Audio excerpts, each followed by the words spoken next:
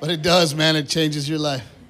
From the minute your child is born, it changes your life. And you see your wife in a different light, man. I saw my baby born, and let me tell you something. What? I almost didn't make it. I was working the day my child was born, but thank God I was able to make it. And I'm not an asshole, okay? He came 2.5 weeks early. My wife, I'm working at the MGM Grand. I'm in Las Vegas, Nevada. I'm performing with a comedian named Brad Garrett. You guys know who that is? Yeah. Everybody loves Raymond, right? Brad and I, over the years, have become friends. We work together in Vegas. Monday, Tuesday, Wednesday, Thursday, everything is fine. I'm checking in with my wife. Thursday, right before I walk on stage, my wife calls me. She says, you need to come home. We're having a baby. I ran over to Mr. Brad Garrett. I said, Brad, I have to go, man. We're having a baby.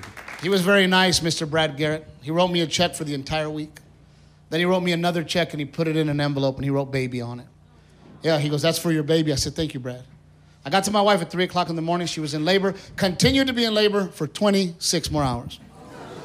I'm with you. I could have done the show.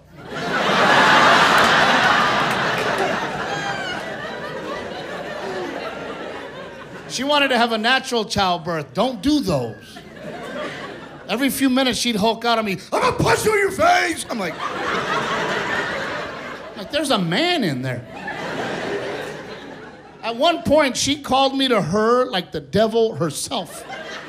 She goes, come here, motherfucker.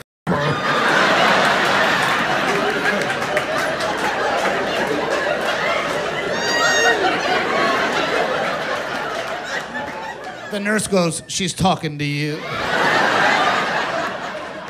So I put my piece of pizza down. Let me tell you something, people. You do not know the physical strength of your wife until you meet her in labor. And she grabs your titty with the strength of 15 gorillas and shakes you. Finally, the doctor lady pulls me outside. She goes, we need to do something. I said, we? I go, I don't work here, lady. I'm scared. I came in here with a woman. There's a man in there. I go, look at my tit. She goes, we recommend an epidural. I said, we recommend an exorcism. Look, I don't know what epidurals are. And a lot of you fellas know this. They don't let you in there to see the epidural. They asked me to leave. That's weird to me, because I could watch my child come out, but I can't watch you do an epidural? What's an epidural? I don't think it's medicine at all, people. I think 3 priests come in the room.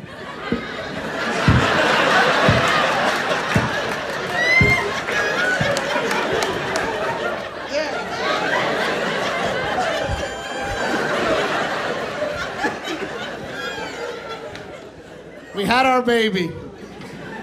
One of the best days of my life. My wife and I sat there together. My wife says, how did it go with Brad Garrett? I go, it went great. He paid us. My wife goes, oh my God, that was nice. I go, yeah, it was real nice. I said, he gave us another check. I opened up the envelope, $25,000. I told my wife, I said, we can't keep this. She goes, oh, yeah, we can.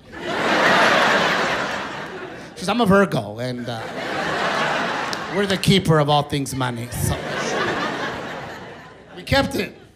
We did. We kept it. And we decided to name our son after Mr. Brad Garrett and my hero, my father. My father's a Vietnam vet. Give him a round of applause, please. And all the Vietnam vets.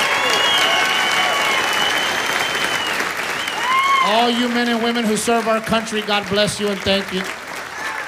Also, our first responders, our police officers, our nurses, our teachers. Give them a round of applause, please. Thank you.